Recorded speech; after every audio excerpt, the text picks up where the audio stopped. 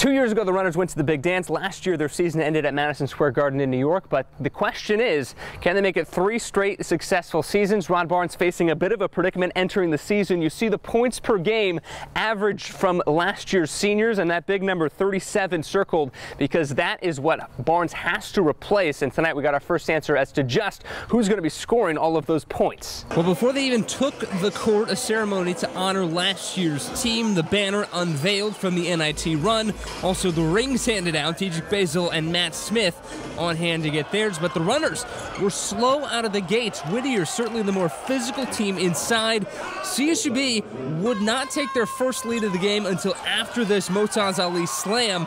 15 minutes into the game, but just before the break, a returning face, Damian Durham, nailing the buzzer 3.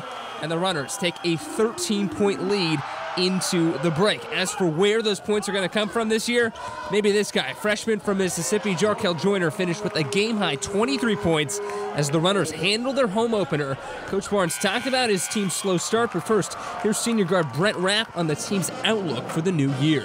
Last season's over. We got this season to look forward to, and we need to do some new things this year. You know, last season's in the past, and we can't be dwelling on that and what we did last year. We got to.